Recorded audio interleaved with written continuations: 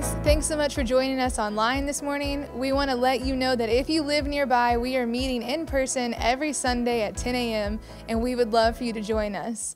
This morning, we're going to be talking about being tender-hearted, and we're going to be getting into this over the next few weeks. Why is that important? What does it mean to be tender-hearted? Why does that even matter? We're going to get into that. But if I were to ask you this morning, what's your heart like lately? What would you say? If I were to ask you, what's the condition of your heart lately? What would you say or what would you think? What's the condition of your heart? Now, the Bible has much to say about our hearts.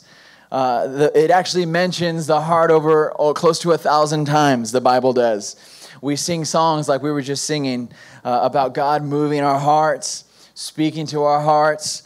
And I'm asking you this morning, what's the condition of your heart?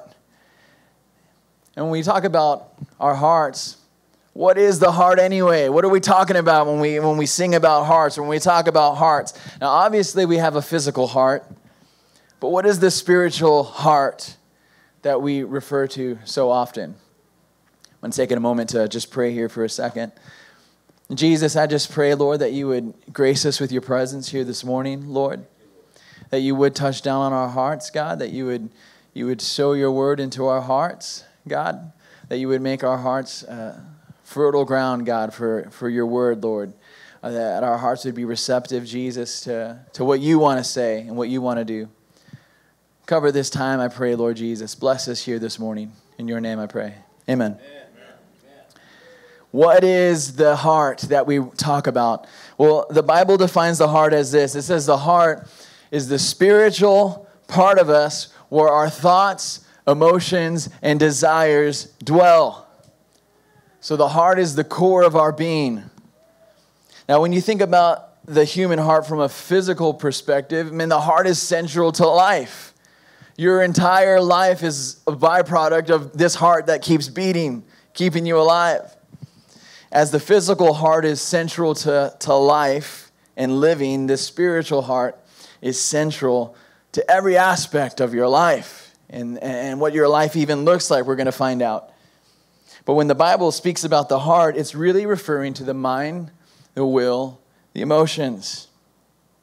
Now, God has a heart, the sense that God has a mind, God has emotions, God has desires as well. So it can be said that God has a heart. We're made in his image. We have a heart because God has one. The Bible said that David was a man after God's own heart. God's word says that God blesses those who know and follow his heart. So we see God has a heart. Your heart makes up your thoughts, your desires, your emotions. Every choice you make, every word you speak, everything you do, guess what? It flows from the heart. That's what God's word says. Look at this scripture in Proverbs 27, verse 19. It says, as water reflects the face, so one's life reflects the heart. If your life is more often filled with frustration, dissatisfaction, anger, discontentment, turmoil, well, it's a reflection of the heart. Now, if your life is more often filled with joy, peace, kindness, and thankfulness, those kinds of things, it's a reflection of the heart. As water reflects the face, so one's life reflects the heart. Listen to Jesus' words about the heart. In Luke chapter 6, he says this, a good person produces good things out of the good stored up in his heart. And an evil person produces evil things out of the evil stored up in his heart. For the mouth speaks what the heart is full of. Ouch, because if we think about some of the things that our mouth speaks sometimes, my heart is full of that. Look at Genesis chapter 6. It says that the Lord saw how great the wickedness of the human race had become on the earth, and that every inclination of the thoughts of the human heart was only evil. So it just showed that scripture to say that the thoughts reflect the heart. The heart is made up of those thoughts. even from just these few scriptures that we looked at, we can see that the heart is central to everything you do. It affects your life, your decisions, what you think, what you say. It's very much a reflection of who you are. So how's your heart lately? What condition is it in? Now, if we're honest with ourselves, it doesn't take long to know or see that many times our hearts may not always be in the best place and condition. Probably on a daily basis, our hearts wrestle through all kinds of things, emotions, thoughts, desires. And everything you do flows from the heart. I don't have that scripture, but that's out of Proverbs 4. So the truth is that the human heart tends to be problematic. Everyone else's, just not ours, right? It's everyone else's hearts that are problematic, just not mine. I got some good news for you this morning. The good news is that God has a plan and desire for our hearts. God is willing. He wants to do it. God's desire is to form in you a tender heart. That's what God wants to do. He wants to mold a tender heart in every single one of us. Now, what does that mean? Some might say, I don't know that I want to have a tender heart. I don't know that I like the sound of that. Well, having a tender heart, it's not about you being a passive person, a soft person that everyone just walks over and takes advantage of. That's not what having a tender heart is about. A tender heart is a heart that is easily moved to love. It's easily moved towards compassion, and it's easily moved towards remorse. Having a tender heart is very, very important. And it goes far beyond just being nice to other people. Having a tender heart, it's not about just being tender in our actions and our words and responses, but a tender heart is also just as much, if not more, about the way that we respond to God and the way that we consider the things of God in our lives. So I want to take a second just to look at some of the differences between someone with a tender heart versus someone with a heart that's maybe becoming hard. Whatever the condition and place your heart is in, our hearts always tend to be moving in one direction or the other. Now, hopefully, and God willingly, our hearts are moving in that direction where they're being made more tender. But your heart can move also in a direction of actually becoming hardening. It's becoming cold. Now, we don't want that, but let's look at the differences. Now, a tender heart is a heart that is often at peace. It's at ease, sort of at rest. Even when things, there's issues and troubles that we face in this life. But a hardening heart, it's a heart that is more often stressed, and there's chaos going on inside. It's filled with restlessness and worry. That's a picture of a heart that's starting to become hard. A tender heart is another one, is a heart that is slow to anger and does not respond harshly with anger. But a hardening heart, it's quick to anger, and it does respond harshly. Now, we know that anger in itself is not a sin, but what is causing the heart to become so angry so quickly is the question. Why is a heart filled with anger so quickly? Now, how we respond in our anger, of course, can lead to sin. But harshness and criticalness, those are signs of a heart that is becoming hardened. Gentleness and kindness are signs and the outworkings of a heart that's becoming tender. Here's another one. A tender heart, it looks for the good in others and overlooks shortcomings. A hardening heart is overly critical of others and is fault-finding. Always looking for, suspicious of people. And I know that their intentions were this, and I'm going to find everything that this person has. I know they got issues in their life. Fault-finding. A hardening heart, it's very critical, finds faults easy in others. But a tender heart, chooses to believe the best, God's best for that person, even when you do see some of their shortcomings or flaws. A tender heart knows that everyone's in a process, right? As we're following Jesus. Everyone's in a process. Here's a last little one. A tender heart is, it easily forgives and overlooks offenses. A heart that is becoming hard refuses to forgive, and it holds on to offenses. It just cannot let those things go. Does not easily overlook even the smallest of offenses. So these are just a few of many. You know, the differences between a heart that's tender and one that is becoming a hardening heart in the life of a person. But what about the difference in a heart that is tender towards God and versus a heart that is becoming hard towards God? Let's look at a few of these. A tender heart towards God is a heart that is sensitive to the things of God. But a hardening heart towards God it's less and less moved by the things of God.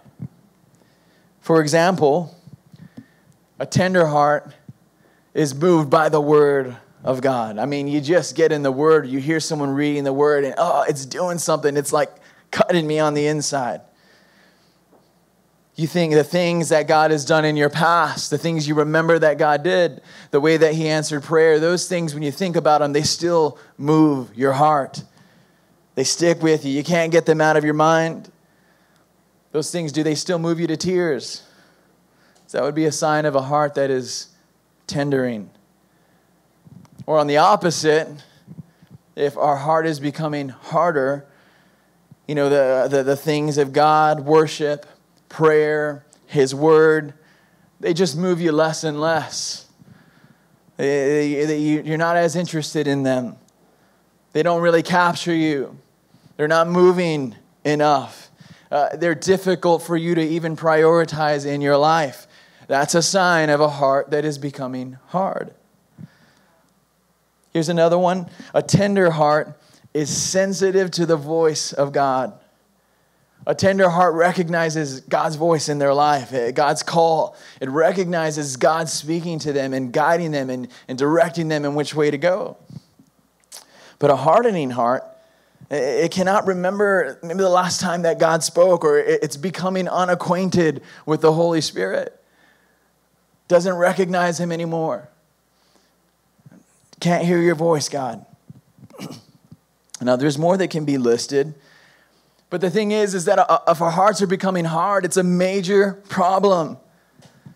When the things of God, his word, when worship, when prayer, when even just thinking about God, when it doesn't do much in your life, when it's not doing anything in your heart, when this happens, it's an indicator that something is not right on the inside. The heart is becoming hard. Now, the scary thing about a heart that is losing its tenderness is that there's a subtle drift that happens. I remember when I was a kid one time, we used to go to California every summer, and I'd go to the beach with my cousin. We'd be swimming, and I remember, like, if you don't pay attention to where you're at, just even right there in the waves, the shallow waves, just swimming in there, it can take you down, and you don't even know. And I remember one time that what do you call that? The current. It took me so far down there, and I was just playing. We're having fun, and then all of a sudden we looked up, and you know, you get scared because you realize that your family's not there. You know, you probably was like 10 or 12 years old.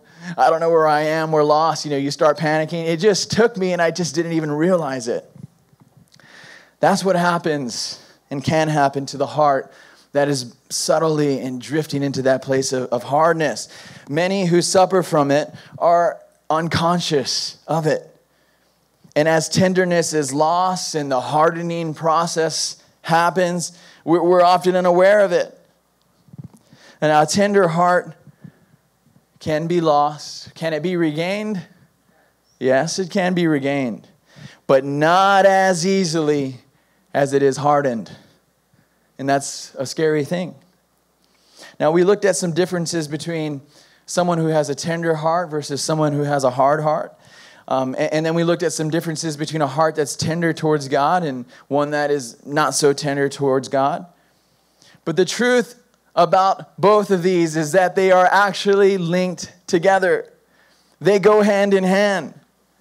You know, the heart that is tender to God is also the heart that is tender towards others. Regularly tender towards others. Because the heart that is tender towards God is the heart that allows God to move through it. That's the heart that is allowing the Holy Spirit to bring forth fruitfulness in its life. This is what Galatians 5 says. It says, but the fruit of the Spirit is love, joy, peace, patience, kindness, goodness, faithfulness, gentleness, self-control. The heart that is not tender towards God, this is the heart that is becoming hard and showing all the symptoms and signs of a hard heart.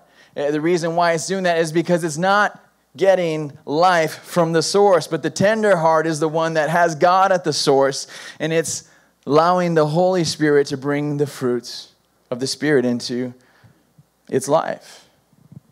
It's a work of the Spirit. So a tender heart towards God. God will use it to form tenderness in the life of the person and to bring forth the fruit of the Holy Spirit. The two are linked together.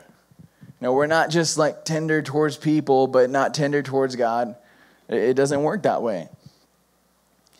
Now, when you think about, tenderness, being tender towards people, being tender towards God, when you think about it, it raises the question, what causes our hearts to become so hard anyway?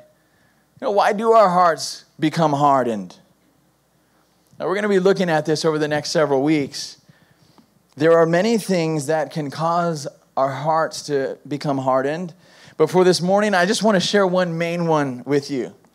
And one of the main reasons why our hearts become hard is because sin hardens the heart. That's what sin does.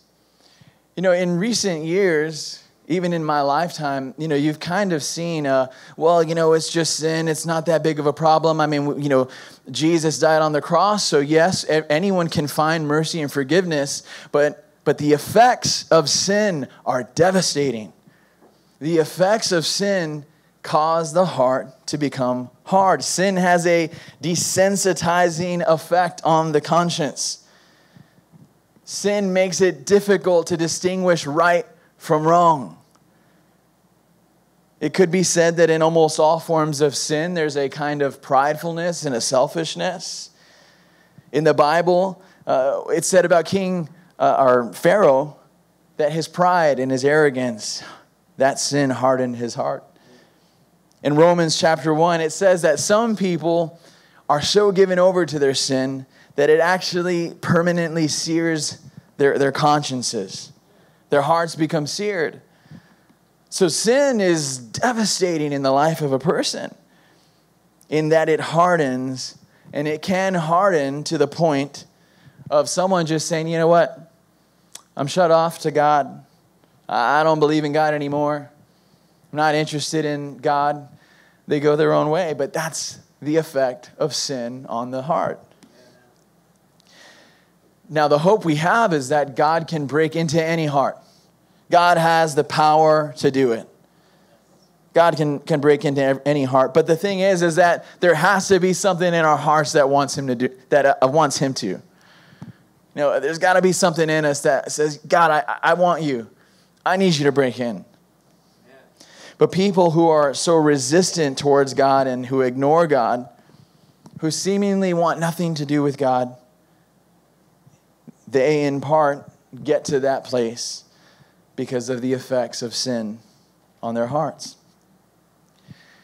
So how do we get a tender heart? What steps can we take?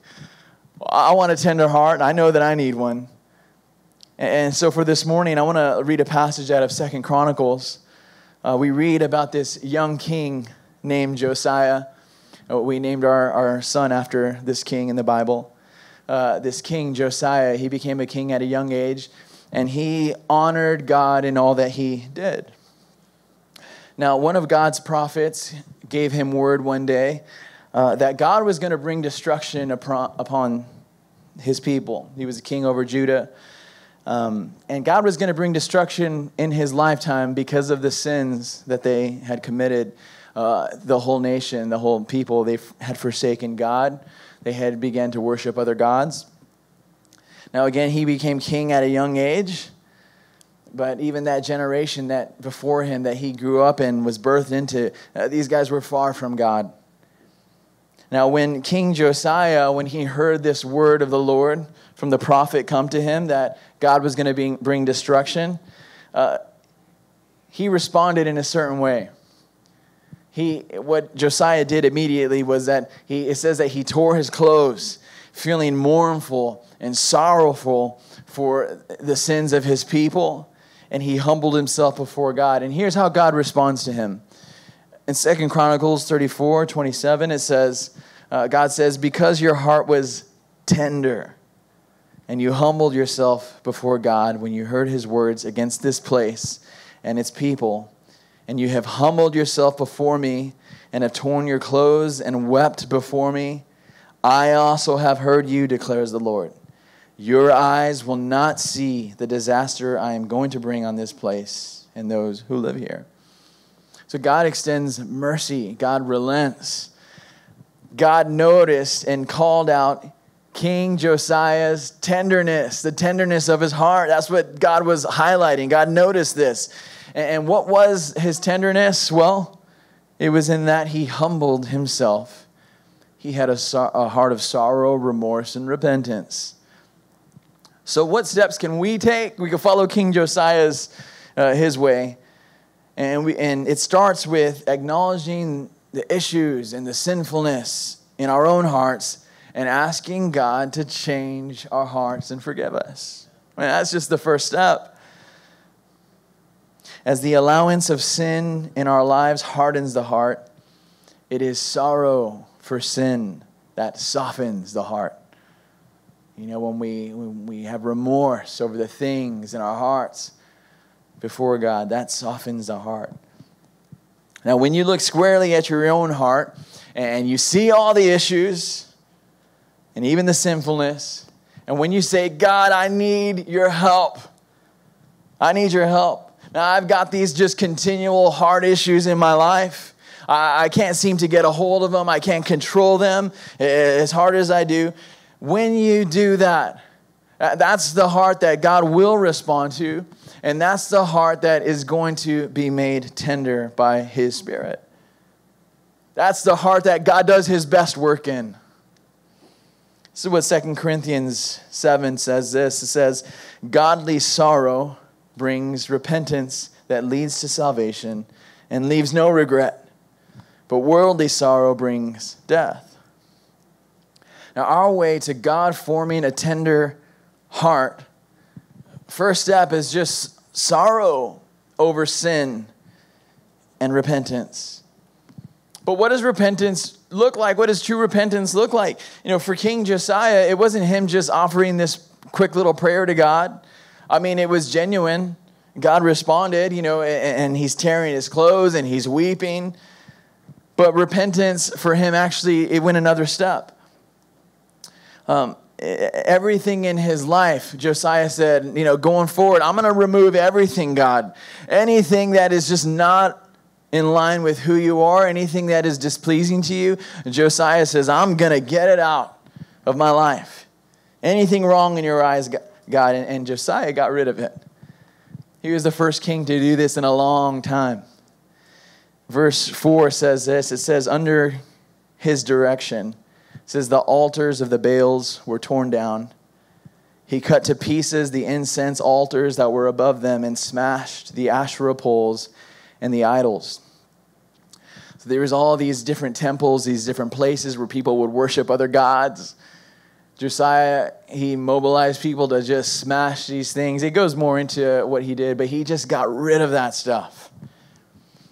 True repentance and sorrow over sin and the things that grieve God, it looks like not only asking God for forgiveness, but getting rid of everything that grieves God and hinders relationship with him.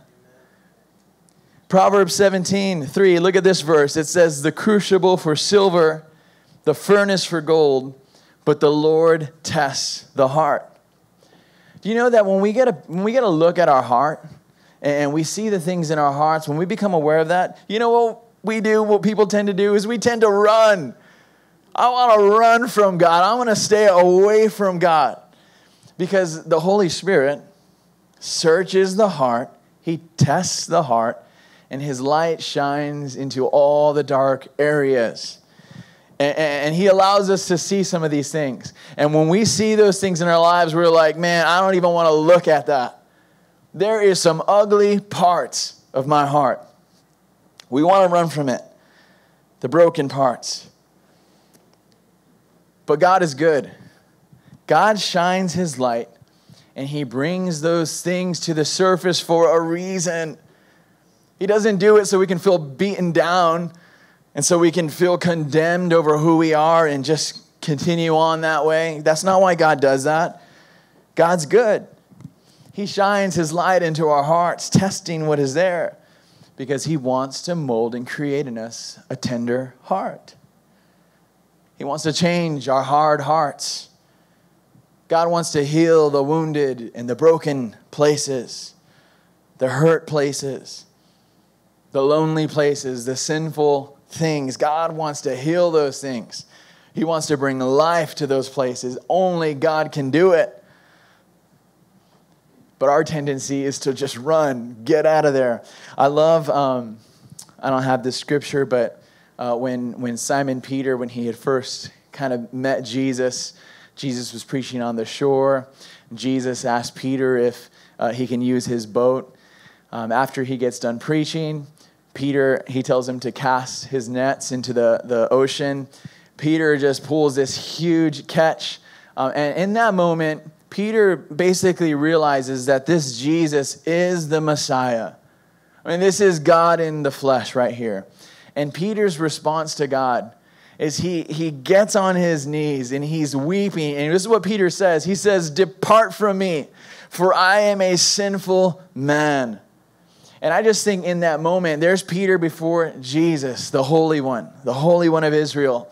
And there must have been a searching of his heart. There must have been these things coming to the surface in Peter's life. And what was his instinctual reaction, just like most people's, everybody's? "Depart from me, Jesus. Get away from me. I'm a sinful man." But if we ask God to change and to forgive our hearts, he will do it. The crucible for silver, the furnace for gold, but the Lord tests the heart. You know, like heat is used to refine gold. When they're refining gold, all the impurities come to the top. Well, God, he tests the heart. And as he shines his light, he does it with the intention to refine our hearts. When we draw close to God, and then these things, the impurities start coming to the top, all the things in our hearts, the impurities in our lives, if we bring them to God, if we give them to him, we allow him then to change us. And what God does is he will scoop those things out. He'll remove those things. And there's just a continual process of God refining our hearts. And you see those things when you're made aware of them in your heart. You just bring them to God. God, I got this stuff in me. I need your hand. I need your help. I need you to cleanse me. God will remove that stuff. But if you run from it, if you hide from it, you turn from it, God, I've got this stuff. I don't want to look at it. I'm forgetting it. You know what? That stuff goes right back down. Stays in that heart. But God will refine your heart. He wants to form tenderness in you. And that's why those things, he brings them to the surface. You know, one of the miracles of salvation is that God gives us a new heart. The miracle of salvation, when you put your faith in Jesus, when you believe in him, when you say, yes, God, I want a real relationship with you. Jesus, I believe in you. I want to follow you. I want a real relationship with you. When you do that, God does something miraculous. He does something that every single one of us, every person absolutely needs. Every human being absolutely needs a new heart.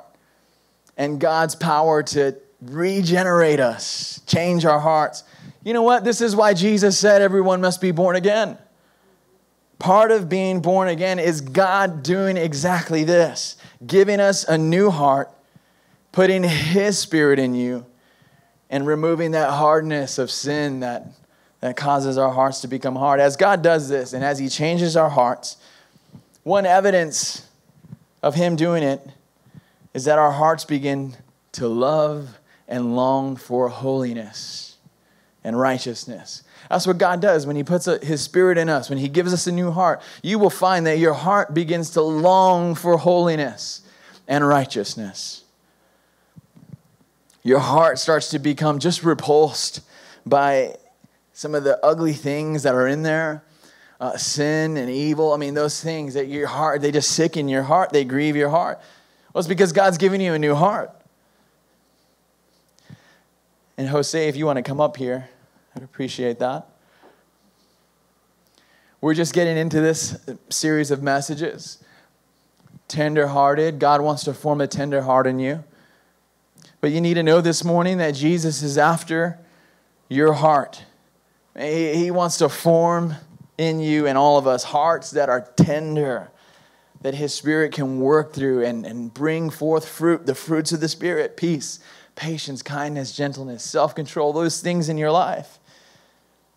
But our first step to regaining a tender heart, and this is like an everyday step, is just to keep short accounts with God. Keep short accounts with Him. In transparency, just bring to Him the stuff. He sees it anyway. It's not like you can hide it from Him. God knows what's going on in our hearts. You just bring it to Him. Everything in your heart that God brings to the surface could be burdens, could be worries, could be fears, as well as the ugly and wrongful things. Every desire, thought, emotion, care, or worry, you just bring them to Jesus. He's the lover of your soul. He's the healer of your heart. I want to end with some Jesus words in Matthew 11. Jesus says this. He says, "Come to me, all you who are weary and heavy burdened, and I will give you rest. Take my yoke upon you and learn from me, for I am gentle and humble in heart, and you will find rest for your souls. For my yoke is easy and my burden is light."